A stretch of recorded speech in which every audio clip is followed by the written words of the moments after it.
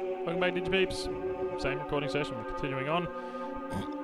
We have now got Nikola Tesla's dream.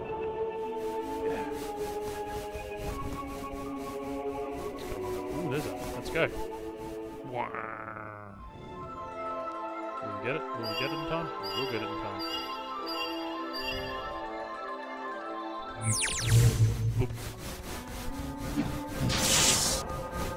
You're danger. Human speed is not enough to pass through that fan. Chance of death 100%. Retrieve the time vortex device if you wish to go any further. Searching. Time vortex device detected. Device in dangerous area. Nuclear amps everywhere. Nuclear amps everywhere. We're going back downstairs, ladies and gentlemen. So we want M for teleporting. And we want to be here, I believe. Yeah, because this is nuclear.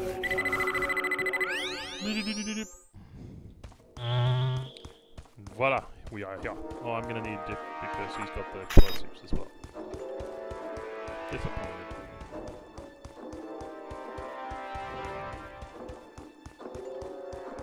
So, do we get any backstory on Dick? Why'd he travel to Gravoria in the first place? Did he do any research before landing there? Did he have a specific mission in that region of space?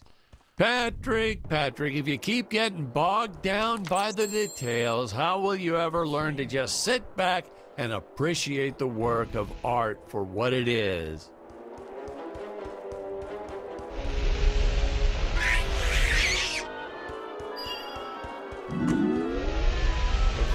Guys. Production tip, ladies and gentlemen. No matter how sunny it is, don't store your papier-mâché props outdoors. They will get rained on. It's the law in this town. Like Occam's razor or Stockholm Syndrome or... I forget what it's called.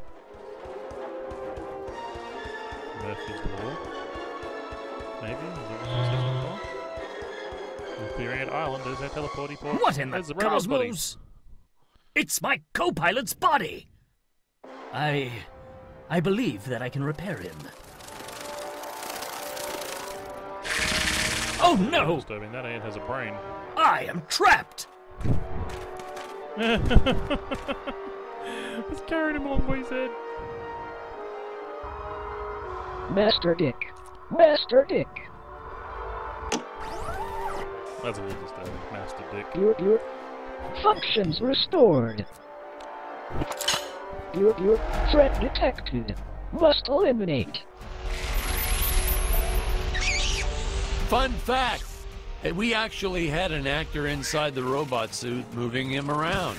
I bet you thought it was an actual robot, huh? That's how good he was.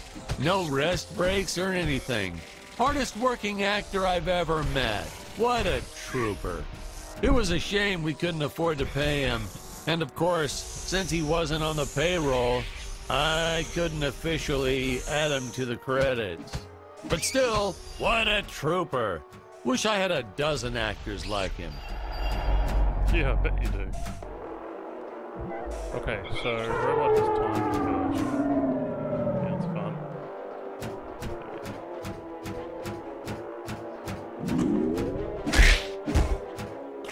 Yeah, that's right, man. Take that, ants.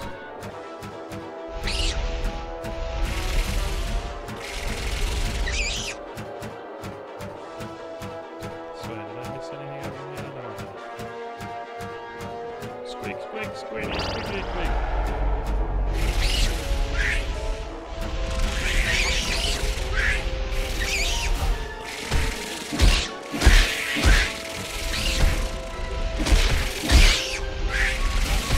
Squiggity, squeak, squeak.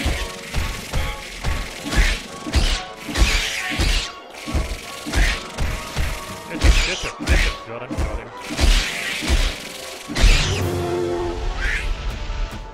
Is that a level up? Did we get a level up? I hope we got a level up. That time. Can we do it? Hey, as we did it.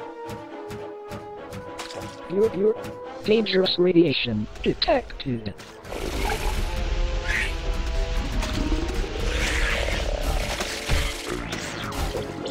No, we didn't use the same material for the toxic waste as we did the slimes. I mean, why fake something when you have the real deal available? We found a place where people were just dumping the stuff away for free. I was hoping the crew members handling it might get some cool superpowers from it, but no, nothing like that. I bet. Dude, that's dangerous. Tuning fork. Can we put the dagger back? Oh, and hang on. Let me change that for Tesla's ring. I need two to upgrade the flamethrower. Blue fire. Super hot flamethrower. Because why not? Two for that. Okay, so I need lots more gold cogs, so I'm not going to get much upgrading. Where got your roll fire?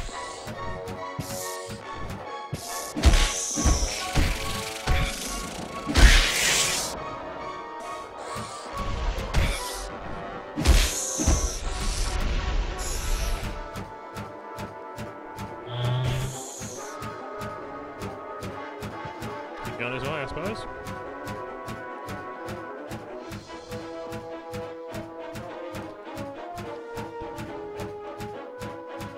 Yeah, guessing we're going in the right direction.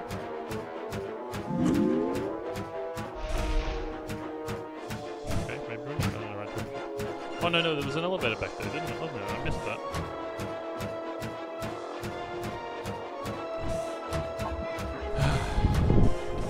Come around here for the cog.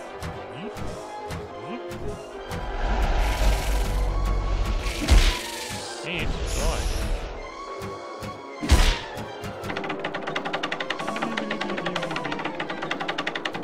The miniature tower. It's a miniature tower of monsters.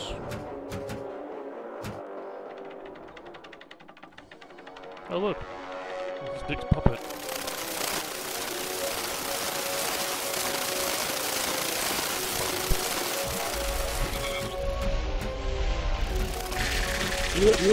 I will strike down upon you with great vengeance and furious anger.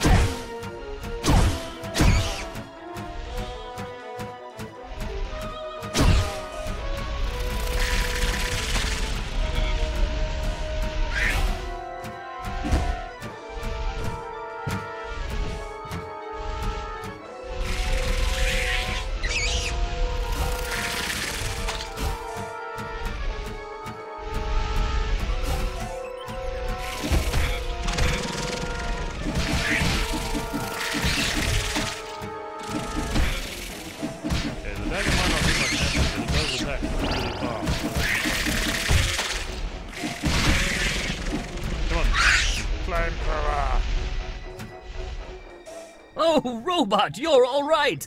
And you saved the day. You're Fred eliminated it. Looks like the Emperor's days are numbered.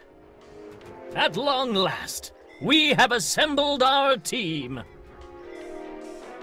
A lot of reviewers and fans, too, always wondered why we shot so few scenes with all three heroes in it together. I mean, we did our best to explain it. Something about the sleep chambers or staying back to protect the ape village. Really, it was just logistics. Jonathan had bowling league on Tuesdays and Thursdays, and Stacy had her karate Monday, Wednesday, and Friday. Honestly, we almost never had all of them on the set at the same time. Our wow, robot what actor explain it, was isn't in some religion that only allowed him to work on Sundays. I'm still a little skeptical about that one, though. Sir, it's just a guy in a suit. Couldn't you have gotten just about anyone to stand in as the robot? See? That's why you'd make a horrible director, Patrick. His touches were subtle, to say the least. But he really brought a lot of character to the robot role. If he was so indispensable, how come you didn't list the actor in the credits? Well, let's just say it was an oversight. But I've learned my lesson. I only made the mistake 6 more times throughout my career.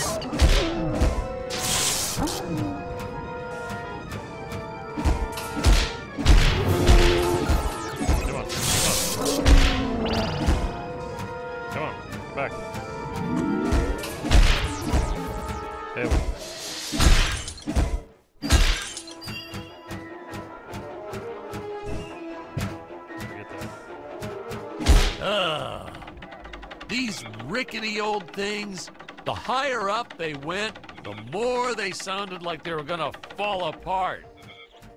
I'm amazed that no one ever got hurt, or worse, riding these things. Well, there was the actor we originally cast for Dick's role, but we don't talk about him. Is there like Fight Club? We don't talk about Fight Club. I broke the first rule of Fight Club.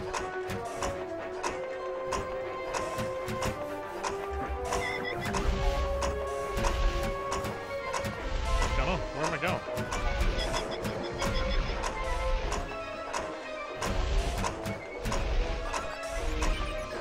Ooh, you really start to get a sense of how high up our heroes have been climbing here. Reminds me of how the crew always used to comment on how high everyone was.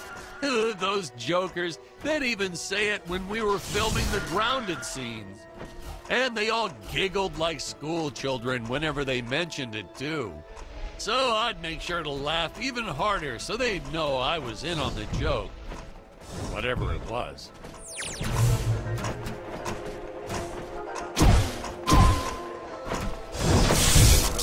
Whatever that was.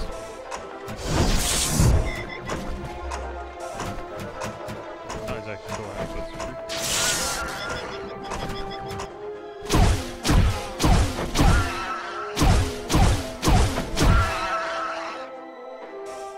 Alright. I'm gonna dive off here.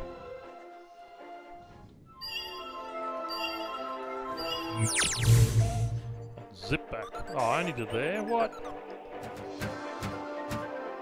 That's quite unfortunate, isn't it? Okay, thankfully that takes us up here.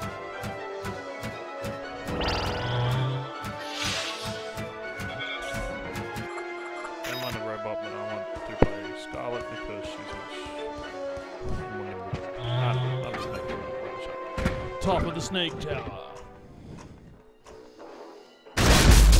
Oh, it's the gorilla. It's mega gorilla. I cannot fight this beast here. I must make for higher ground.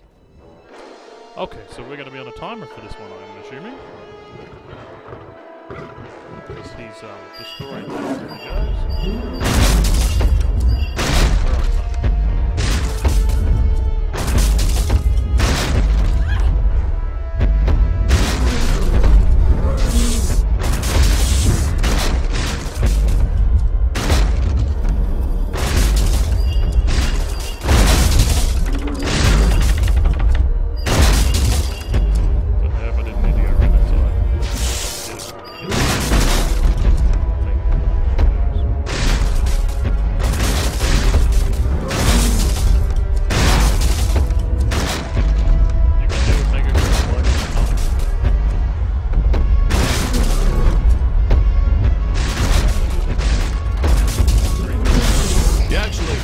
sets back then.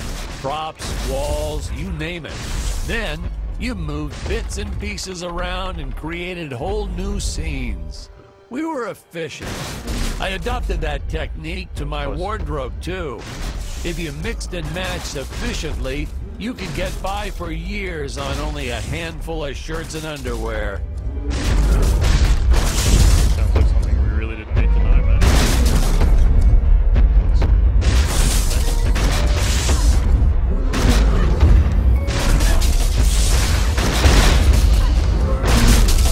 Get on. Yeah, there we go. Oh, now we're going the opposite way. Frightening.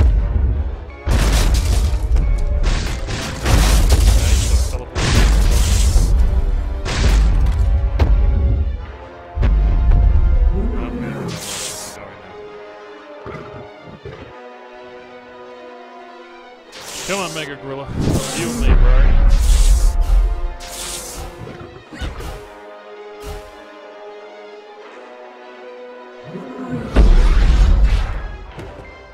Okay, so I can't get near you. Shockwave.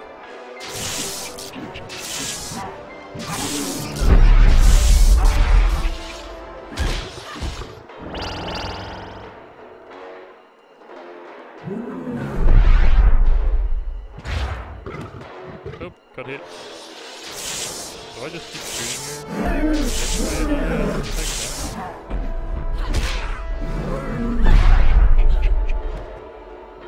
I'm taking damage too, so I better watch out for that.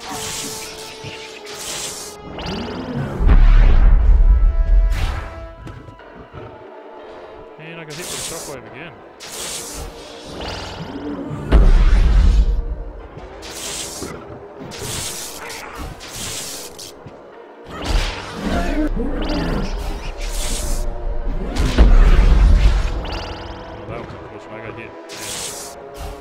Really bad.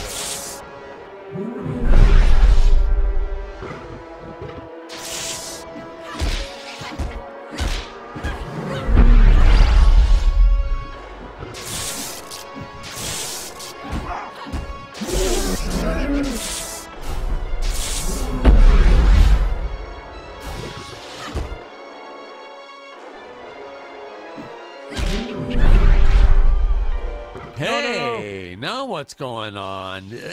This isn't the... I got beaten.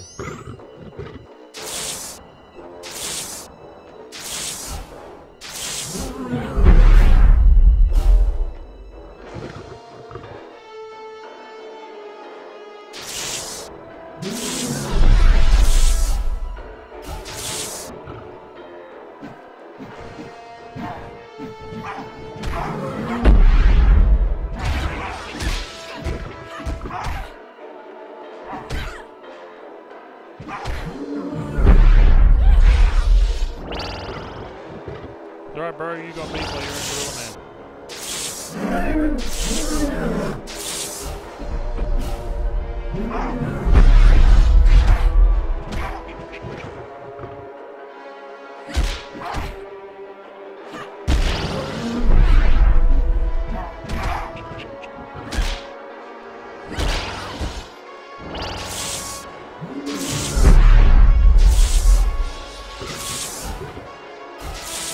Come on.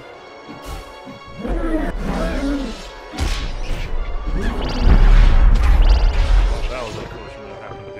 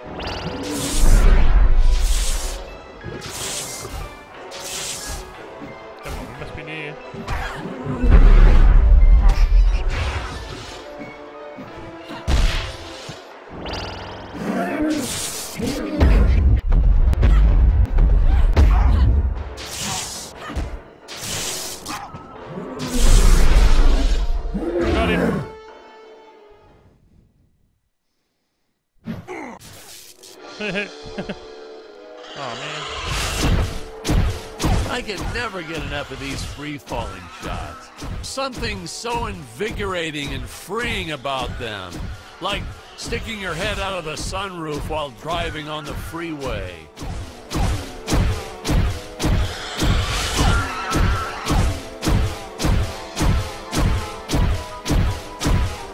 I guess I'm supposed to be shooting him.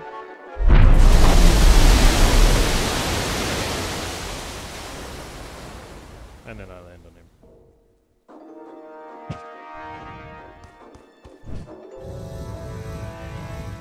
I designed this creature to reflect the human condition. Always hungry, never satisfied. The bottomless pit of the beast's stomach. I don't know, you say stuff like that in interviews and your film always wins awards.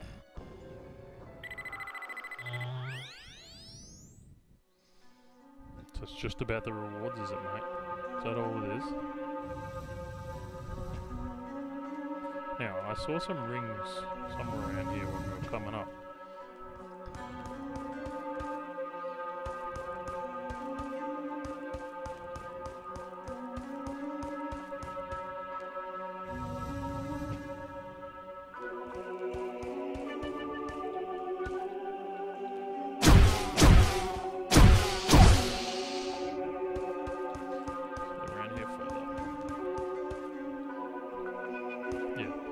Let's go.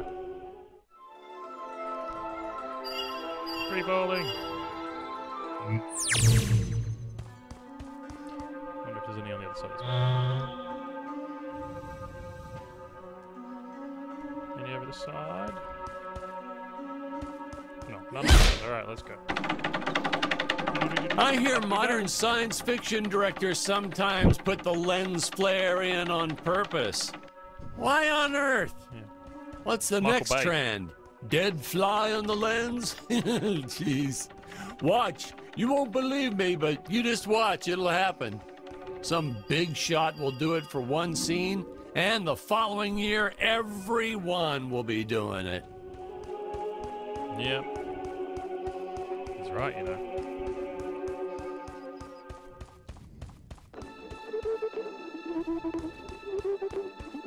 Well, I'm seeing pterodactyl shadow. That's not super reassuring.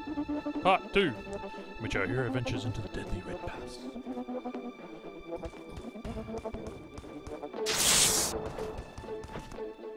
Dr. Peculiar! Yes, Your Eminence. Release the Mechameleon! But Your Eminence, the Mechameleon isn't ready. What is the meaning of this? I thought he was completed! Genius is never completed, Your Eminence. I was just preparing to install a chainsaw on his tail. Enough! Your tinkering costs me precious gold and time. You do not have that luxury, Dr. Peculiar. Yes, Your Eminence. Releasing the Mechameleon at once.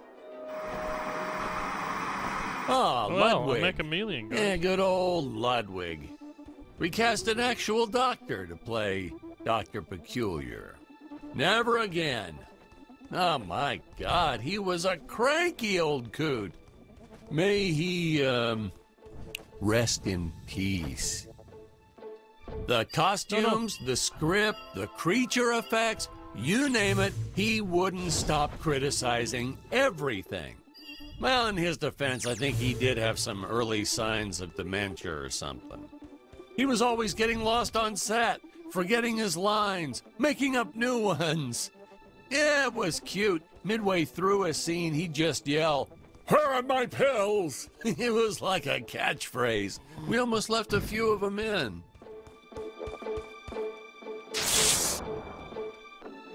What's this? What's this about? Oh, a bone scimitar?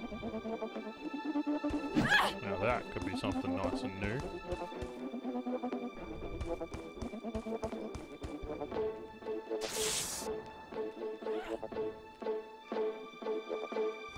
Okay, well, I don't know what's going on there. Seems we're in a crystal glass elevator. I have to say that the incredible job the animators did with the King Gorilla can only be outdone by their work in the Mechameleon.